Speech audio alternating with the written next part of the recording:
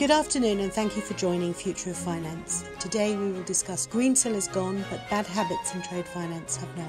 I shall now hand you over to Dominic Hobson and our panel. Thank you.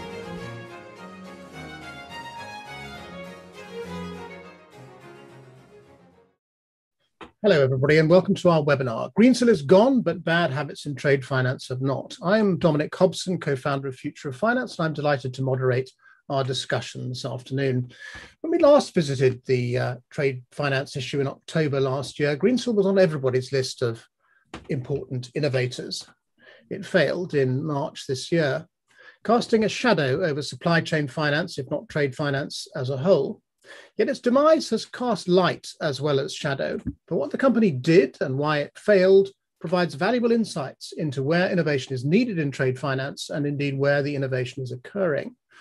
Increasing capacity and widening access to finance as banks withdraw, for example, driving paper out of trade finance processing, the application of technology, especially of data science, to credit assessment and risk management, and of course, the value post-Greensill of sticking to established principles and standards in the conduct of business. Now, to help us assess progress in digitisation, standardisation and management and use of data in trade finance before and after Greensill, I'm joined by 5 people who bring to the discussion not just experience, but a wide variety of perspectives. Alex Galandris is co-CEO at SDocs, a 15-year-old company that provides fraud-reducing and operational cost-cutting digital and legal infrastructure that underpins paperless documentation of global trade and finance by connecting shippers, ship owners, chambers of commerce, agents, forwarders, traders, banks, inspectors, freight terminals, and end customers. Gert Sylvest is co-founder and VP of Network Products at TradeShift, the trade technology platform that originated in Denmark but is now run from San Francisco and which continues to pursue its original mission of digitizing information flows between companies, but now has also expanded into running B2B marketplaces, transaction management, digital identity, payment services, and finance. Magnus Almqvist is head of exchange development at Expiry, which provides exchange and trading technology as a service to any traditional or alternative exchanges looking to disrupt the status quo, including in global trade, agricultural commodities, and warehousing. Tom James is CEO, CIO, and co-founder of Singapore-based TradeFlow Capital Management, a fund which he co-founded to plug the trade finance gap faced by SMEs in the global bulk commodity industry by taking ownership of the commodities being shipped to holding cash rather than lending directly to the end buyer. Geoffrey de Mowbray is the co-chairman of the British Exporters Association and CEO at Dints International, a supply chain provider who've been operating in Africa for 14 years, focused on mining and infrastructure projects. Dints are now digitizing their trade cycle to create an ecosystem that aims to simplify global trade by bringing together connectivity, finance, and sustainability. Now, in addition to our panelists, as always at a Future of Finance webinar, we have our audience. That's you. We want your questions. We want your comments. So do please send them. Keep sending them throughout the webinar using the Q&A functionality at the bottom of the Zoom screen. We will not be saving them up to the end, but we'll answer them as we go along. So you can be, if you choose to be, an integral part of our discussion right from the start. And all 6 of us are going to be very disappointed if you don't take that opportunity.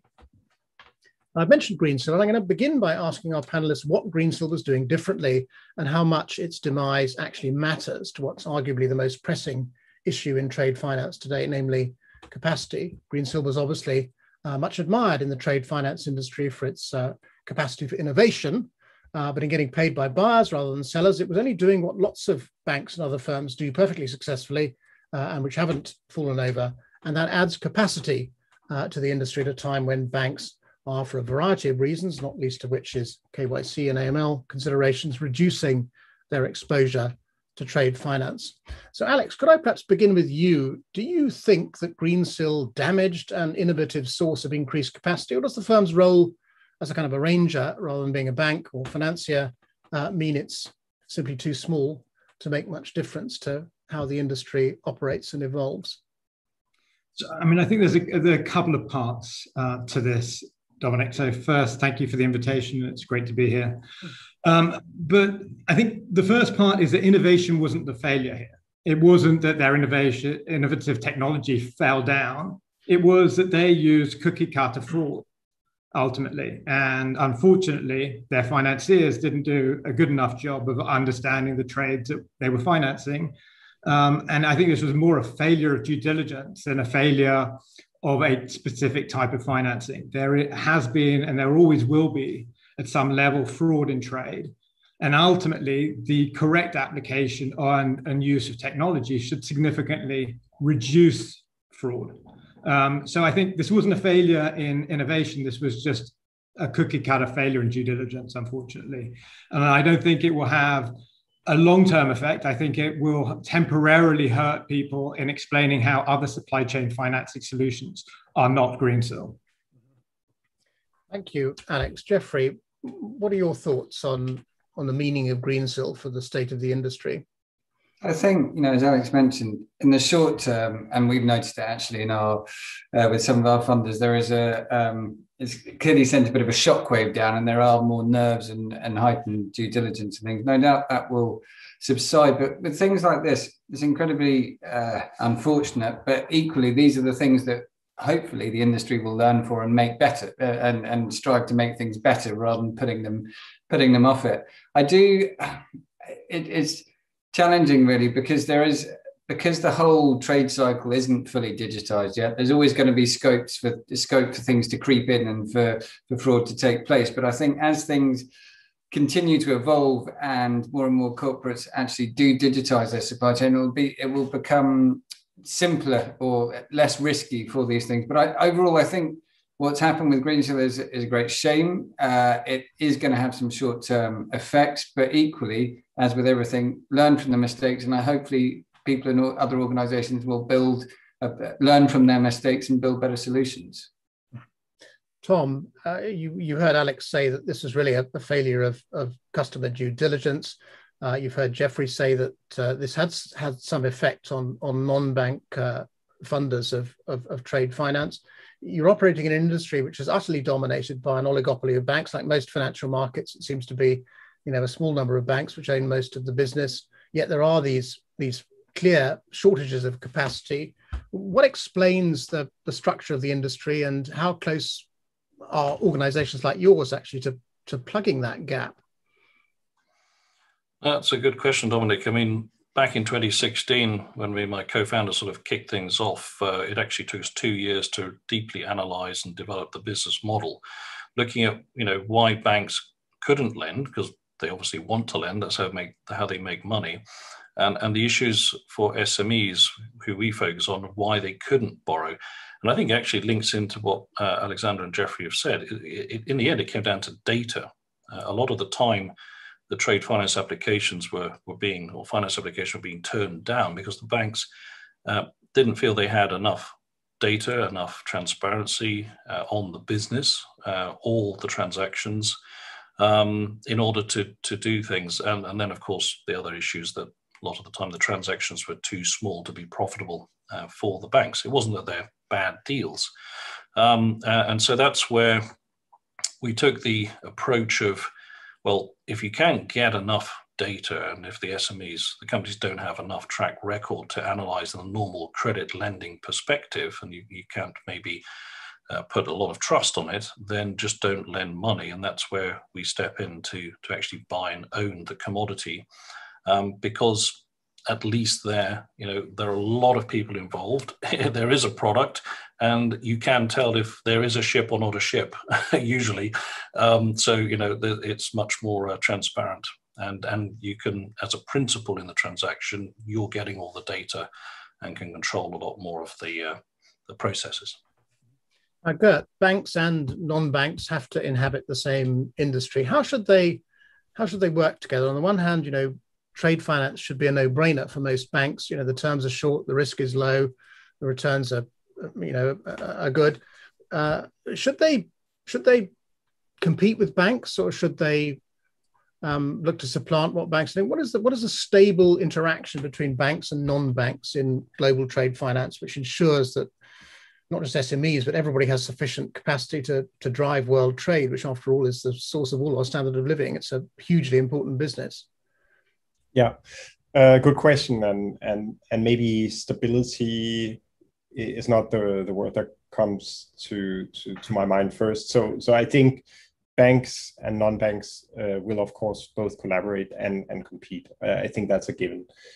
I think if you look at the global picture where you have $7 to $9 trillion outstanding in trades between people who buy some goods, owe some money to another party, and sellers that ultimately expect to be paid, we know that it's just 15 to 20% of that total volume that is served at any given point in time. So when we think about banks' role in the global trade, we have to remember that it's a very limited set of clients that they're served, and they're actually prevented from serving the majority of the market here. And it's a little bit about center and periphery. When you spoke about Greensill, you said they do as so many others. They take data from the buyers and they expect to be repaid in the end by buyers. And I think to serve the rest of the market, I think you fundamentally have to think about more seller-centric models. And for that to work, I think digitization is kind of table stakes. You need to drive that. And so I think banks are definitely open to fund these kind of resources. But I think also when you think of the kinds of funds that banks come with, they also do come with certain requirements that are borrowed from that segment of corporate clients that they typically deal with. And that is also impacting user experience. So when speaking to banks, we see that they're also very conservative in the types of data and checks on the companies that they serve. And I think if you want to address the remaining 80% of the market, you have to think very carefully about what are the kinds of data that you want to operate on, data that is born in marketplaces and outside of sources that banks normally have access to. Then I think you also have to question the whole set of requirements that banks normally come with when they offer capital for this kind. So I think it works for certain segments. But I think in the next 5 to 10 years, I think we are going to see a whole swath of new financial markets that will offer capital into this space. So not just banks. Yeah, well, I'd like to ask Alex and Tom and Jeffrey a bit about this SME funding gap in a minute, particularly in emerging markets. Before we do, I'd like to field this question from a member of our audience, Reynold Tuma, who said, there have been media reports the commodity trade finance team of Credit Suisse and also a major global international trading company had pre-advised Credit Suisse about the obscure and difficult to explain dealings of GFG Alliance and related companies, yet the support to Greensill kept going for years. How can such news not damage the whole concept of supply chain financing? Which goes back to my original question, really, which is, how much damage has this done to supply chain finance? Alex.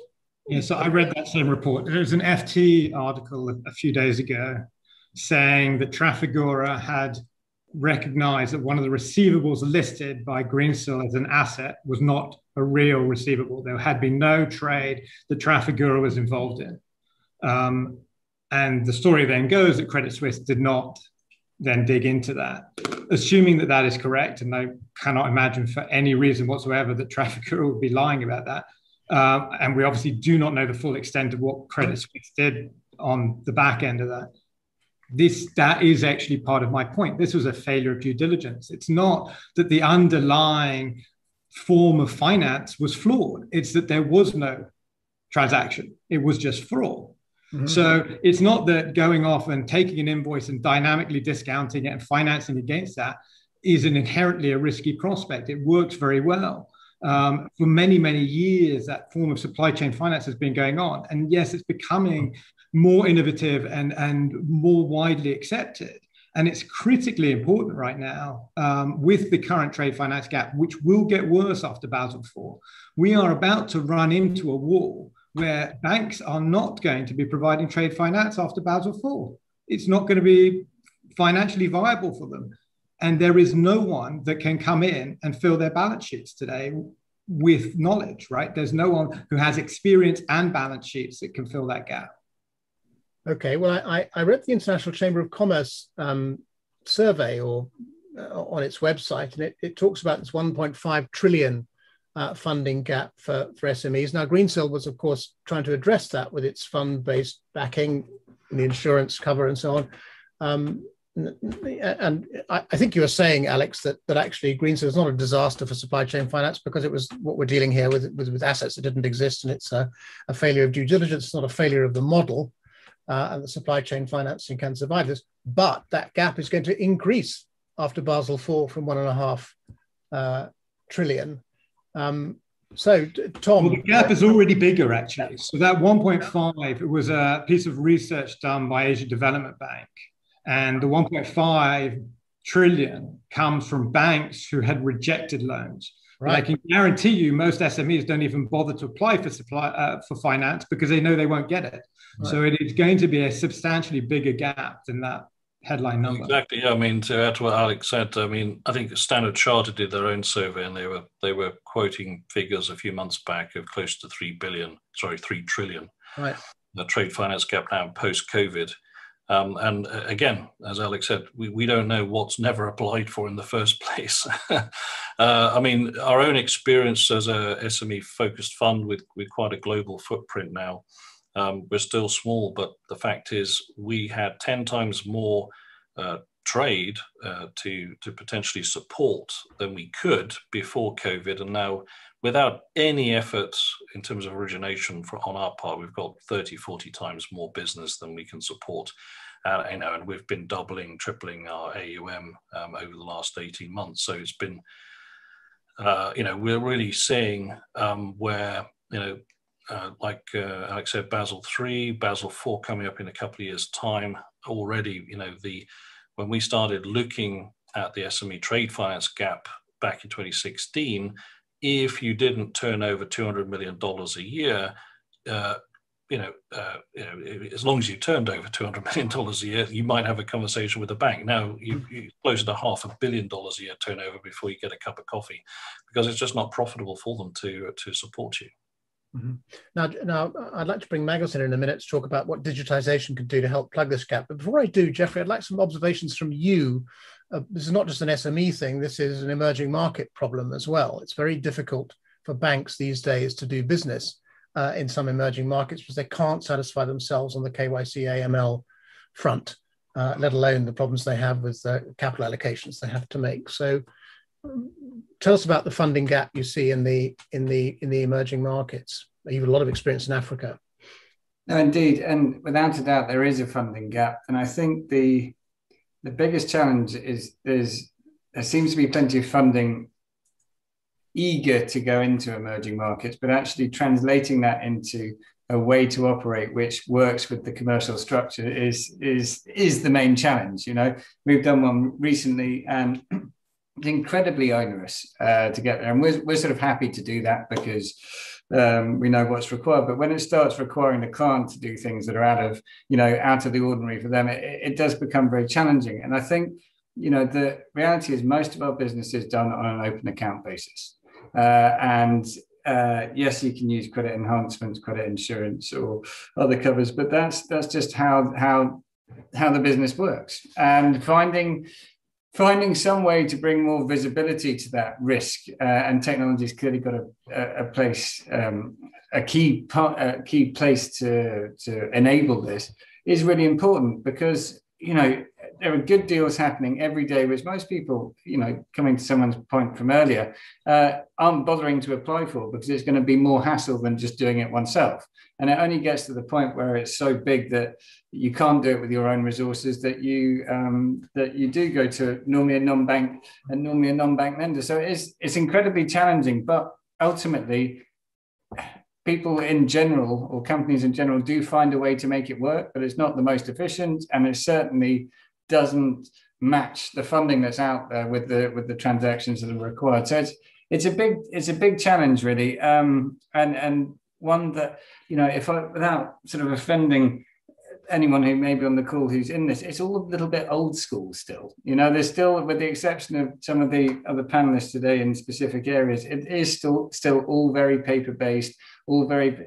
It needs to be streamlined. And when we look at Africa as a continent, they've leapfrogged many challenges with digital innovation. And I think once we get to the point where we can pull together all of these great digital innovations into a sort of single ecosystem that works seamlessly for people and covers off risks. It may even create a different asset class and how trade's looked at. But at the moment, it's still very frustrating, very hard work. And as a result, a lot of people shy away from it. Now, Magnus, you've been very patient. I'd like to bring you in. That same ICC survey I referred to found that only 29% of the respondents in trade finance had actually driven paper out of their process on the issuing and advising sides. Settlement and financing side, it was 21%. Document verification, it was just 8%. And this is an industry in which, you know, you've got a lot of paper flying around, letters of credit, bills of lading, certificates of origin, insurance certificates, goodness knows what. There's a lot of this stuff flying around. And the gains from digitizing seem so obvious. You save a lot of money, you cut your capital costs, you reduce your human errors, and then the survey is saying nobody's doing it. What explains why an industry so desperately in need of digitization is not doing it? So I'm sure, Alex, you've got some views on this too. Yeah, Dominic, yeah, it's a great question, right? And I think another important point why digitization makes sense is back to your original first question on Greensill and why they failed. The due diligence and the oversight is so much easier as well if we did digitize the access to data, and the analytics that you can do is just so much more accessible than a paper-based trade. Why isn't it done more? I think there are couple of barriers. It's change, first of all. So if you digitize properly, your workflows will change, and the processes within your firm will change. And it's a natural resistance to that, of course. And unfortunately, I also think that it's also sort of a barrier in the cost and the type of technology that has been available broadly. The initiations of the projects and the times it's taken to deploy them has just been too long and too high. So yeah. Thanks. I think there's a simple reason, and that's every major company, they have a cupboard they can open, and they have like 5-6 of these failed projects. So it's like we've had EDI since 1971. We've had tons of standards, technology driving this, and still you have, below a 20% adoption of digitization between the participants. And I think the reason is very simple, and that is that there's not enough value for the counterparties in this. So you can drive a nice digitization program where you want to move all of your sellers to electronic invoicing. But the truth is that 80% or maybe more of these are just going to say, what's in it for us? And they're going to conclude that there is nothing in it for them. And they are going to put that at the end of their backlog. And that's going to define the success of that digitization program. And I think that's a story that has repeated over and over and over for decades. So until we solve that, like, how do we actually create value for every participant in a supply chain digitization? It's not going to happen. Mm-hmm. So dare I suggest, Alex, that actually certain of the intermediaries in the trade finance actually quite like paper. It's physical, it's transferable, it's readable. But more importantly, what do you think are the real barriers to change? English law, which plays a very large role in trade finance, makes it difficult actually to digitize something as simple as a letter of credit or a bill of lading. At the same time, you've got there have been projects, as Gert was referring to. I'm thinking here particularly trying to replace letters of credit with bank payment obligations, and that seemed to stall because people wouldn't change their modus operandi. So is there a legal problem? Is there a problem with the corporates, the end users of these products? What are the real barriers that prevent people adopting something which makes sense? Why does everyone have a cupboard full of failed projects? I think we've already touched on the real problem. The real problem is change. People don't like change. And here, to change trade finance, you need to change multiple industries simultaneous. So it's not just, there's enough failed projects within their own organization. Now you're talking about change across a financial supply chain. That's a massive undertaking. So if people don't want change, what are they going to do? They're going to go, oh, well, the legal's not there. Oh, the technical standards aren't there. Oh, this isn't there. That you will get every excuse under the book when someone doesn't want to change.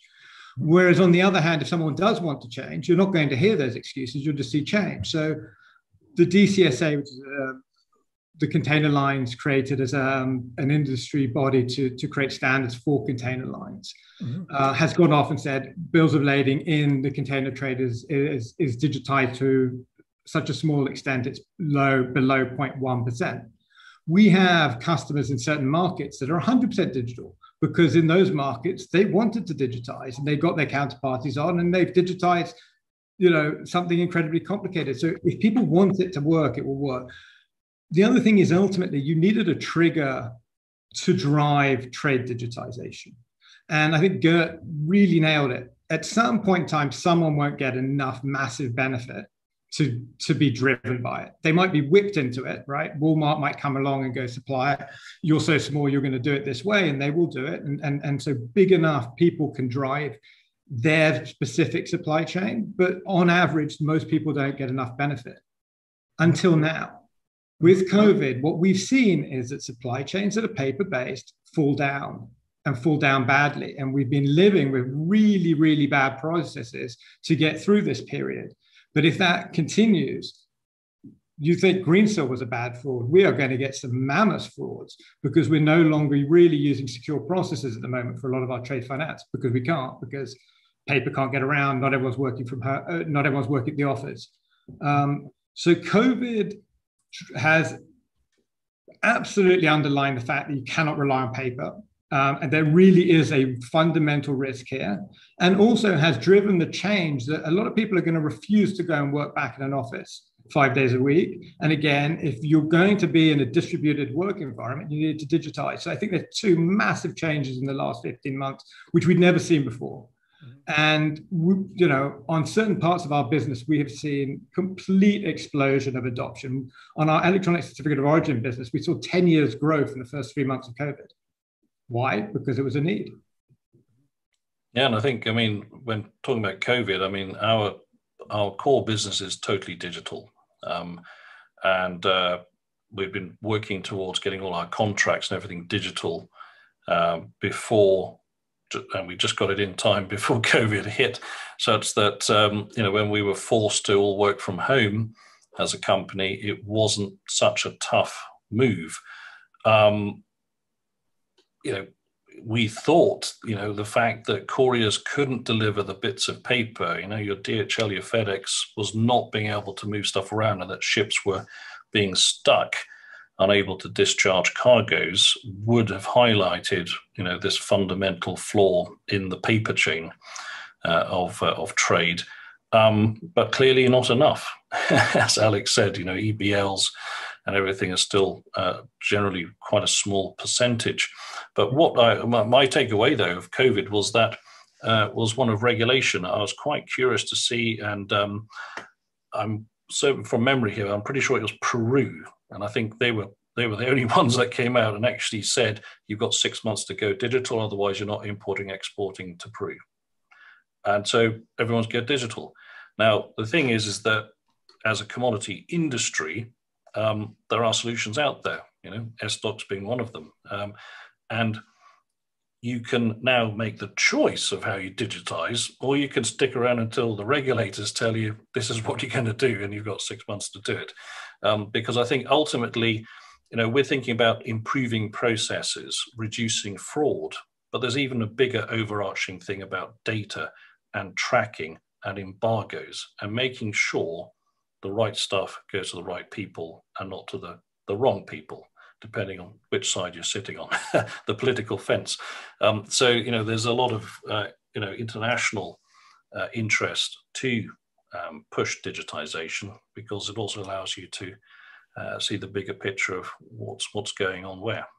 But Tom, we also have the counter side of that, right? Which is certain countries are trying to promote blockchain capabilities. Financial regulators very often require data sovereignty. Now, how do you have data sovereignty in cross-border trade, right? I cannot, if I export from the UAE, I cannot keep that original data only in the UAE. right? Because ultimately, chances are it was financed in Hong Kong or Singapore, and maybe the goods are going to Japan or China. That data needs to transition. And so there's some weird governmental policy problems that risk some of this innovation and transformation.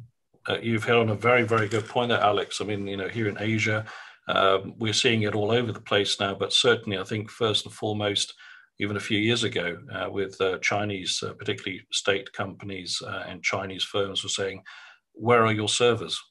Where's our data being held? It has to be held in data storage in China. We don't want it on a cloud-based server in California or something. But it is Europe as well, data protection acts and everything. It is an absolute minefield for compliance. Yeah.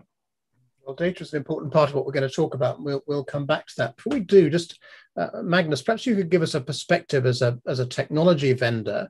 You've heard Alex say, for example, there's a huge spectrum of, at one end people are fully digitized, at the other end it's still incredibly manual and paper-based. And this is a global industry, and it's got a lot of different intermediaries involved in it, and they're all over the map. They're in all sorts of countries. They have all sorts of budgets and all sorts of capabilities.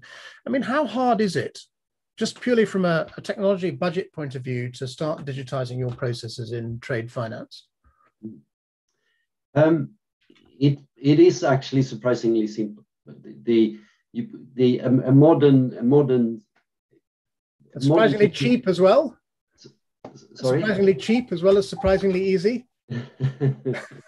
Well, of course, Dominic. Modern systems today, they are scalable and elastic, and they are light and easy and quick to deploy, and they are easy to integrate into existing ecosystems using modern APIs. This means that you can start small, right? You can start with a very small system that then seamlessly expand as you bring more business onto the system. And this is really how I recommend people do it. They start with the proof of concept, and they kind of deploy that in the organization, and they change the processes internally for that specific segment, and then they kind of roll it out broader. And that's the question there, though, to that point. I understand how an SME who does have no systems can do that. But medium-sized and big organizations that have massive systems and likely old systems are not that technologically capable, right? And they don't have the flexibility you talk about. So how do they do it so easily?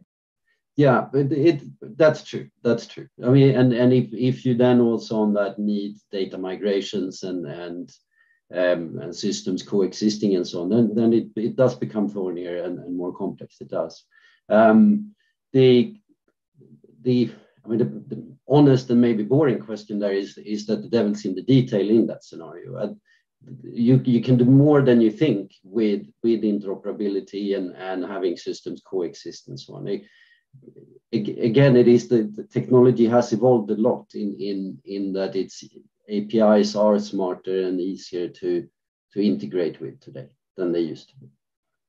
Now, Gert, is one of the problems here when you're trying to digitize this that the processes themselves are broken? We see this in a lot of financial markets where, well, I wouldn't have started from here, but the reality is, as Alex says, you are starting where you've got legacy, not just legacy technology, you've got legacy processes, and you can't simply throw them away and start again. So do you have to rethink the processes themselves? Yeah, and in a way, I think it's less about the specific processes, but some of the silo thinking that comes out of this. I think companies are often misdiagnosing what is the issue we are trying to solve here.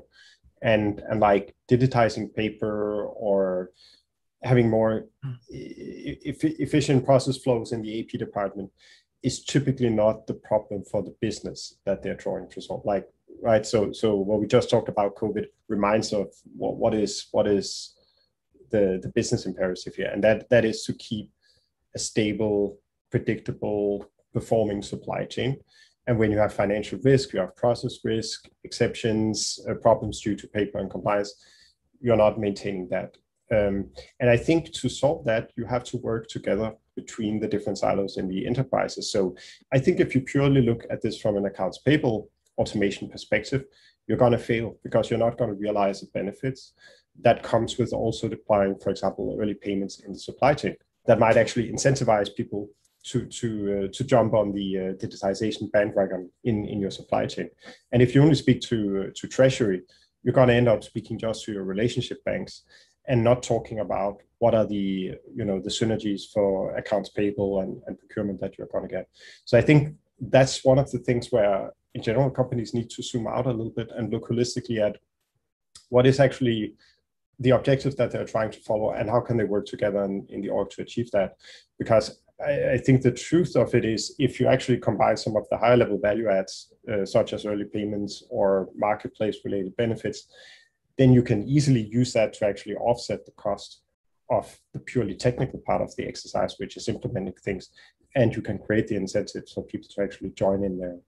But I do think it's a more difficult conversation. It's a more difficult sell. You have to go into the org. You have to convince people to speak together, and maybe they don't have a shared agenda around these kind of topics. So it is difficult. But yeah, I completely agree. I think the trend is very much changing, and things like the financial crisis and COVID has helped change people's mindset on this. That's interesting. Oh, sorry. Who was that? Tom, go ahead. Mm-hmm. No, I was just going to add to Gert. I mean, because you just reminded me an interesting thing is that we, not initially, but we actually started offering discounts in terms of our costs to our SME customers, as we call them, to enable their trades if they go digital. It's not always possible, to go completely digital, but basically, if you go more and more digital, then it's not going to cost you so much to do your transaction. And we've had customers do the same, Tom. Mm-hmm. I mean, surely sorry. No, go ahead, Jeffrey. I was going to say, surely as well, the talk about struggling for the larger companies to, adopt this because it's much more of a challenge. I mean, as with other industries we've seen in the world, is this not just a market ripe for disruption? Because those who build their business model around this are surely going to displace the companies that are there. And, there seems to be there's growing interest in the sort of B2B cross-border space, but there's not yet a huge amount of people challenging the more, shall we say, the larger and perhaps historical business models. And surely there's huge scope for many innovators and disruptors to come in and just do things different from the outset, rather than trying to force change in businesses which are just so large. It's by the time they've turned a few degrees in their direction, someone else will have created something else. I mean, surely that's what's going to play out. And those who catch up survive, and those who don't. You know what, though? I would have thought, and I agree with you, don't get me wrong, I think that there's massive disruption that can happen in this entire space. But the most obvious players to do that disruption are the Alibabas and the Amazons. And if you look at this, Alibaba just got taken down at the knees by the Chinese government. The US government has just installed a 32-year-old head of FMC who already believes that actually our definition of antitrust in the US is incorrect because of platform businesses. So actually the people who could have done this the most easily won't be allowed to do it. And everyone else who's tried it hasn't got to major critical mass. I mean, ask TradeShift how long they've been around. You guys have been around longer than we have. We've been around for 15 years, and we are the very beginning of this story. It's so damn difficult. And it's not like we're not trying to be completely innovative and completely disruptive, to be honest. Yeah, we had Bolero on our last panel, and they've been around 30 years or something. So I take your point. But one sort of occurs to me now, you've mentioned platforms, Alex, which is this. When I was thinking about this, I wondered if what trade finance needs is not just digitization, it actually needs marketization, by which I mean not the creation of platforms which everybody starts to use and which get paid really for making use of the data which that platform generates, but actually some sort of distributed model in which networks and sub-networks can all interoperate with each other using standardized protocols, standardized message templates, standardized APIs even. And so you don't have to have this massive investment in technology up front, and you could disrupt this market by coming in with a decentralized model. Now Gert is shaking his head and Alex is nodding. So I'm interested. I am nodding.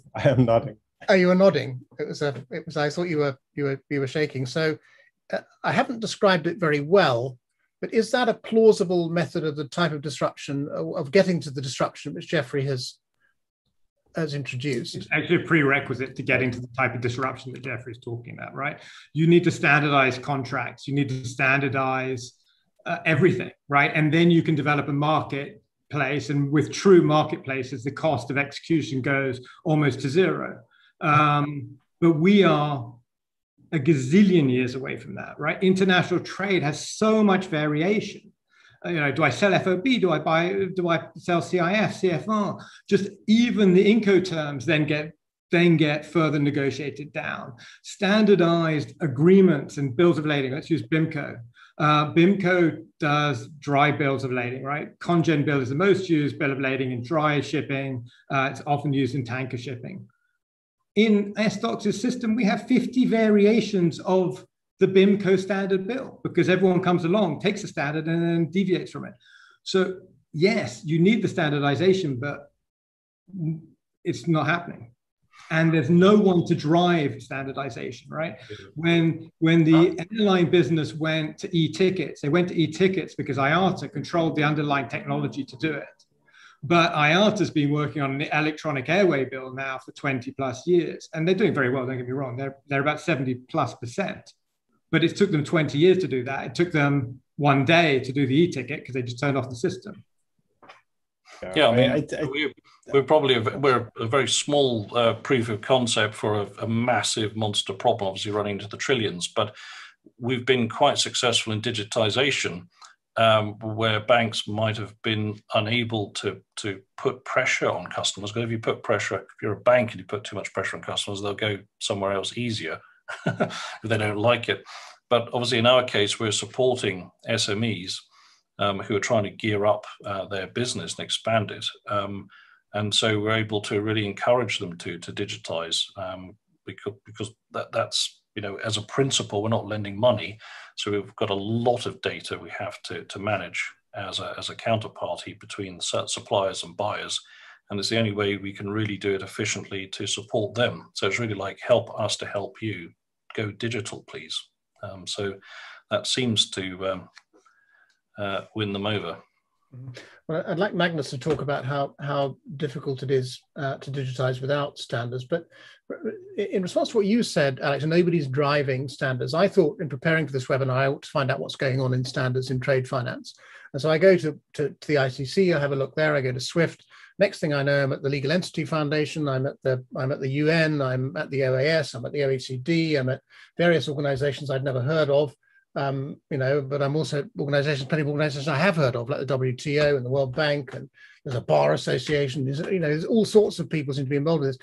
How could we find that body that could actually drive standardization in this space? Is that just basically an impossible project and we have to wait for some, I don't know, commercial collapse or something to concentrate minds? So the ICC banking commission has a digitization work group that's doing certain work, but it's very specific and it's focused on, for example, APIs for trade finance. Yeah. But we've spun off in Singapore a thing called DSI, and the ICC DSI is spearheading standards. They're not creating them. They're going to all the people you're talking about and saying, we're going to take your standards and we're going to promote the hell out of them. So the DSI is doing exactly what you're saying. And getting them adopted by banks and by corporates is definitely. And I think the ICC, both through DSI and through ICC Paris, for example, has done a lot of work. You mentioned the legal problems and legality. There was a model law that came out that was published by UNCITRAL, 3 years ago, called the Model Law on Electronic Transferable Records. At local level, enacting this would recognize electronic bills of lading, bills of exchange, promissory notes, and warehouse warrants. ICC has done a lot of work on getting this adopted. It's now been adopted in Singapore, in parts of Abu Dhabi, and Bahrain was the first country. A number of other countries are coming fast behind it, but the G7 came out about 2 weeks ago and pledged to adopt this law. And a lot of that's being pushed by the ICC and some other NGOs. Yeah, and I can vouch for that. I mean, that with the DSI, we've partnered with the ICC now and their Trade Now platform, which is sort of just getting underway, which is sort of to match SMEs with solutions, including financing solutions. And we're very excited in giving input on the DSI as well, and we'll definitely be looking to apply those. Like the whole world applies Incoterms, which were created by the ICC. We certainly will be promoting the digital standards as well. So I think there's one thing about digital standards, like sometimes it's like, you know, if just the right standard was there, but it has to be a marriage of the right standard and the right business models. And I think, I mean, what I see inside of the shipping industry, whether it's DCSA or, you know, what TradeLens has attempted to do, is less about standards, but the infrastructure is so inside out, like starting from the view of the shipping industry. But actually, if you take the ecosystem view of it, you have to think, who are all the participants in this ecosystem that will have to not just adopt the standard. I think that's the simple part. It's like, just tell me what I have to do. But it's actually the step after. Why are they gonna invest in making this change and drive this change? And that's where I think the business models come into this, that if they don't get hand to hand, that you ensure a fair share of value in the ecosystem of driving that digitization, it's just never going to take off. And if you look at the shipping industry, I mean, since Intra, there have been so many standardization projects and infrastructure projects. And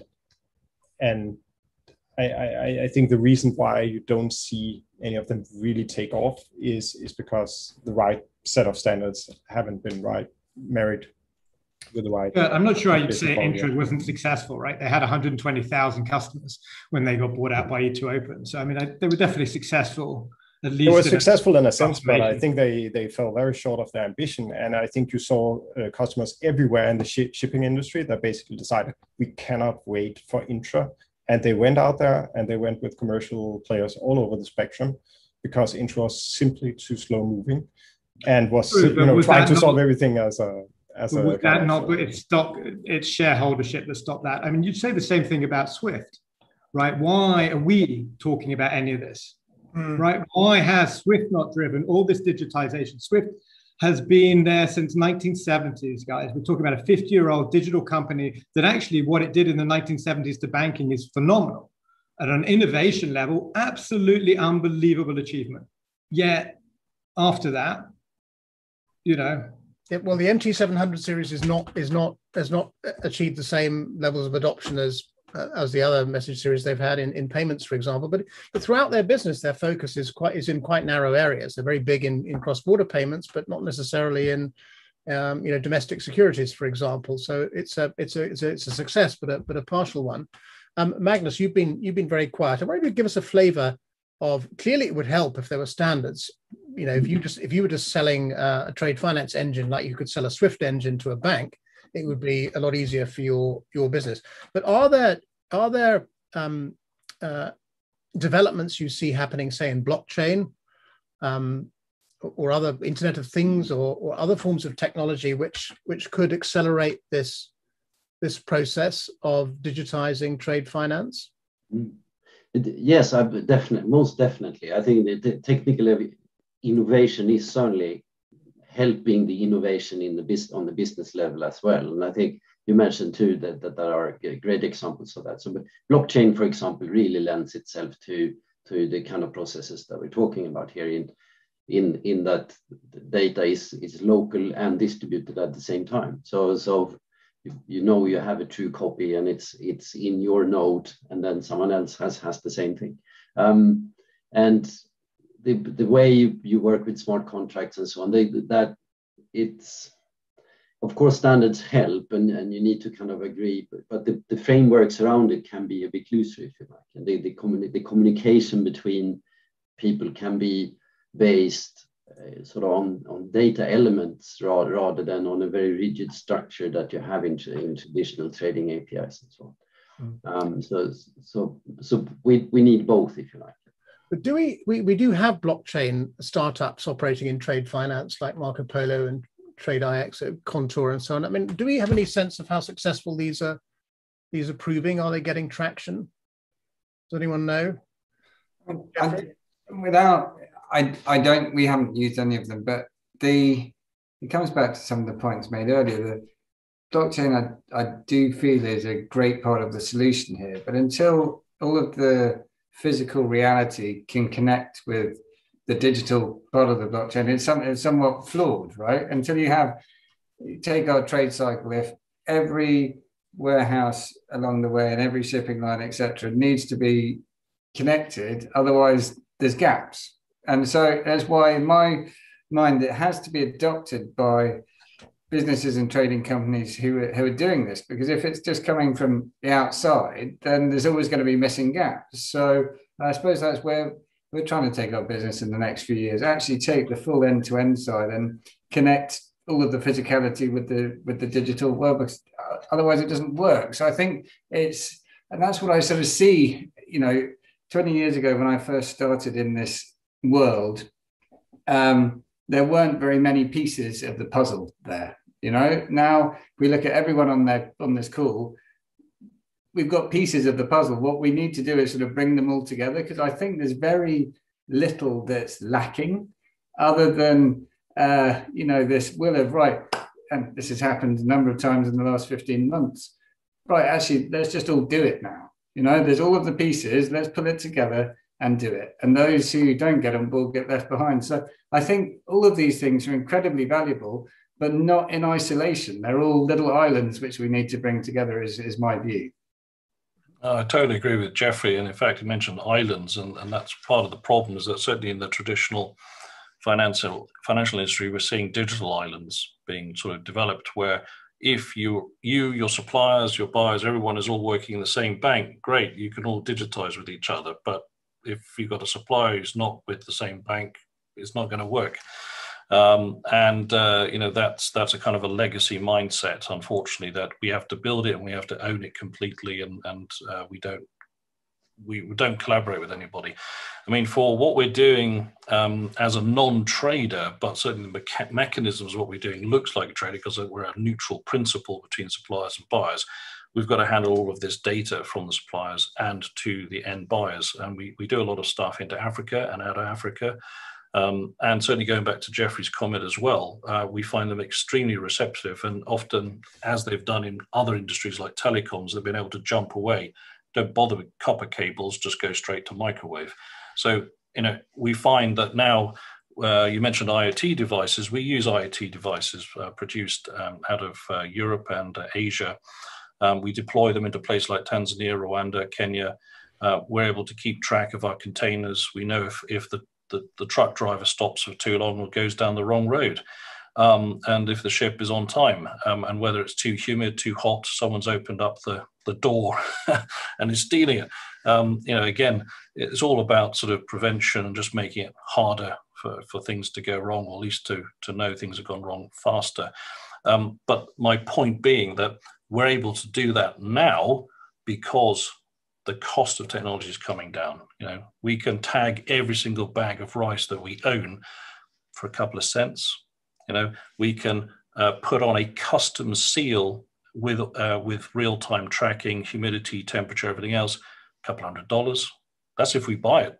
There are other interesting fintech business models out there where we don't have to buy the devices. They'll just rent it to us for the journey, and they'll pick it up at the other end. So I think, I appreciate Jeffrey's frustration, because we're living this every day as well. But the good news is, I think, is that the cost and the access of that technology is now getting to the point where it is feasible for us to do it cost effectively without causing our prices in the supermarket to go up. This prompts a rogue thought by me, which is that one reason that Africa was able to pioneer, for example, mobile phone payments, is because there was no infrastructure to compete with. The banks just were not there. So M-Pesa was able to step in and do what it did. Is the same likely to be true of, say, SME, emerging market financing, where their need is very great? There is no legacy to displace. And it sounds from what you're saying, in particular, Tom, that you can get the data you need to prove that these people who are, they say they are, and they're not going to steal the bags of rice and so on.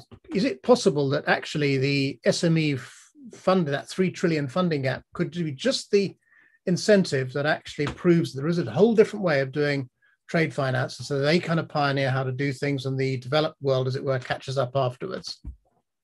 Yeah, I think I speak for everyone on the panel here that we're working on that problem. The one thing I would say is that, I mean, I agree totally with Jeffrey that there's a massive problem there, and I think everyone on the panel here is trying in their own way to work for solutions on different key areas there. It's starting to come together.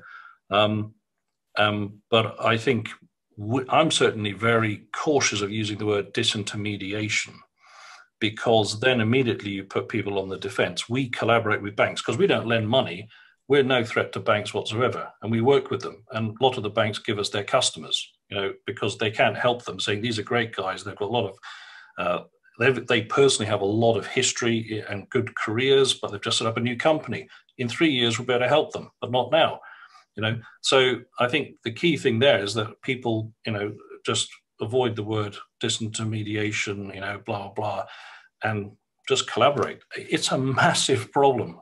The thing about disintermediation as a word is it's scary, and you're right, collaboration is key. And I think at the heart of all of this, it is really this cultural shift from everyone going, how can I make loads of money, to actually, if we all work together, how can we all make a decent amount of money? It's not that, it's less driven by greed, but actually let's help everyone else to work. And that's a cultural shift, which I think is happening anyway. I agree. I think the collaboration is really picking up, but it takes a bit of maturity, right? Because most people who start a company, and I'll say this as a founder, right? You think you're going to conquer the world and you're going to do everything and you're going to be the next Amazon, right? And it takes a bit of time of reality to pick in and go, actually, you know what? Maybe we're going to do this piece. And in a world where there's a lot of startups, there requires a level of maturation of people's ideologies and their business model before they recognize that. But when we talk about digital silos, we're seeing those break down a lot. We're doing massive amounts of integration with other partners and other platforms. And I'll give you the super cool project that we're doing, which should go live next month. We have an exporter whose data is coming out their ERP system, comes into our platform. It's then shared with multiple people on the export side who then get involved in drafting and surveying and signing documentation. Then it's transferred as original data to banks into another platform where the importer and the importing bank sits. It then goes to them to get custom cleared, and then the data goes all the way into Chinese customs. So you've got data really going from the source of an ERP system ultimately to the ultimate consumer in many ways, which is the importing custom system. And that's through, about 5 or 6 different platforms. That's the sort of interoperability problems that people are talking about. But again, that also requires a level of maturation, right? You can't have a system that you're evolving with mature APIs, because those two things don't work. So you need relatively mature companies, both in their business model and their technology, and then interoperability will come. And I think people recognize it. And actually, we just finished a transaction with Contour, talking about Contour. So we do a lot with them. So I think this sort of digital silo issue is being resolved. Look, we're into, we have to stop in a couple of minutes, but I'd like to, and this conversation could obviously go on for many hours, but it can't.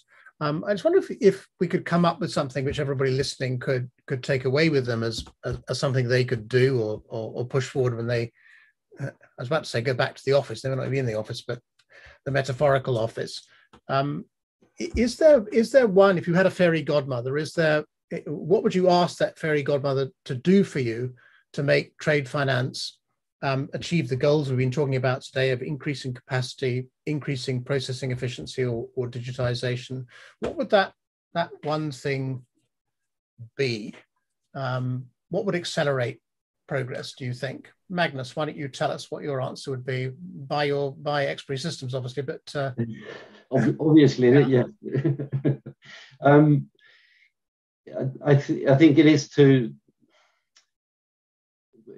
couple of different answers there, and then one is, I mean, procurement and vendor selection is important, and it is to be a bit bold and think outside the box and actually trust new modern technology. I mean, Tom phrased it really well with IoTs, for example, that they are so incredibly inexpensive now and that is happening across the board, right? So the kind of technology that we represent here, it's the cost element has just in the last few years dramatically gone down, and that just opens up to new possibilities and new ideas. So be curious and ask vendors and collaborate. I think is a key. Okay, so Gert, you heard Magnus say, trust the technology, it's cheap and it works.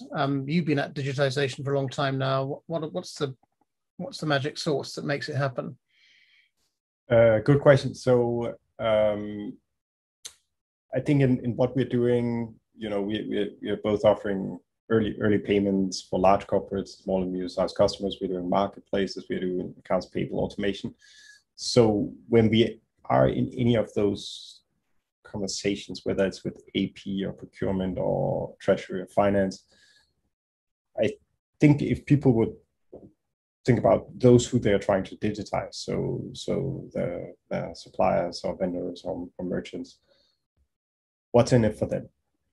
Like, how do you design your digitization journey as with an ecosystem mindset, and ask what can you actually bring back to those you want to have participating in your digitization? And I think far too often it's the compliance mindset or the efficiency mindset or the risk mindset that drives this journey.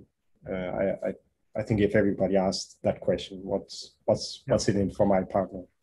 So, Tom, you've already talked about incentivizing people, and Gert has been very eloquent. Don't wait for compliance to tell you what to do. Don't talk only about efficiency. Talk about what it's in it for you. And Magnus has mentioned trust the technology; it's cheap.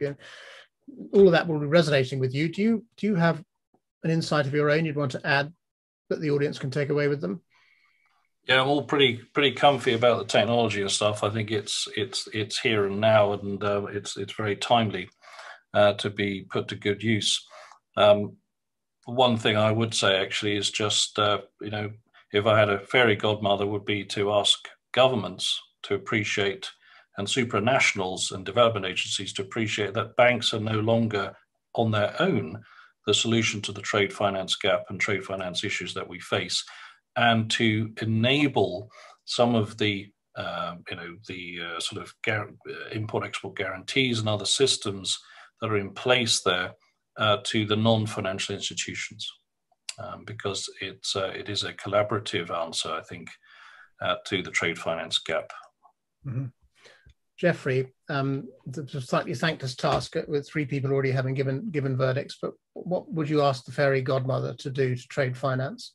I think quite simply, just get everyone today to accept that the future is one of digitisation when it comes to this, and where there are challenges on how it can benefit, put all of those aside and realise that they'll follow. So I think it's one of mindset of just acknowledging, as with many other things in our world, this is the future. We don't know all of the solutions, but let's accept that today and work together and find a solution. Thanks. So now, last word from you, Alex. You've been trying to drive paper out of this industry for 15 years. What's the thing that you think would have really helped that process, which you still don't have? So I'm going to echo a bit of Magnus and a bit of Jeffrey, which is, if you're a company, you're an exporter, an importer, a trader, just try some of these things. You're going to need to do pilots, see what works for you, what doesn't. If you're a bank, banks are never going to go back into SME financing. It's not affordable for them.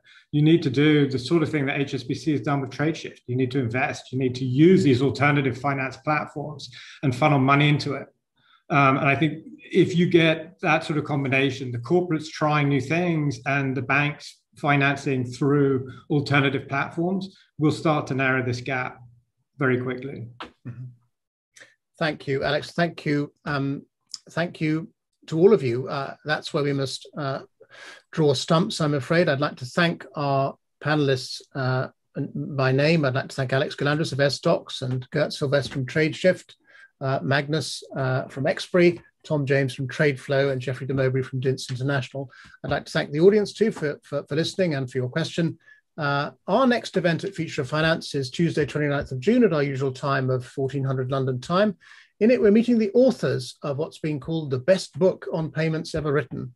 A low bar, the cynics might think, but do think again. Our authors are the former SWIFT Chief Executive Officer, Gottfried Liebrandt, and the former Head of Corporate Affairs at SWIFT, Natasha de Turan. And their book, I know this because I've read it, is a fascinating tour of what is and more often isn't happening in the rapidly changing world of payments. I hope that lots of you can join us then and ask our authors lots of probing questions. Please do.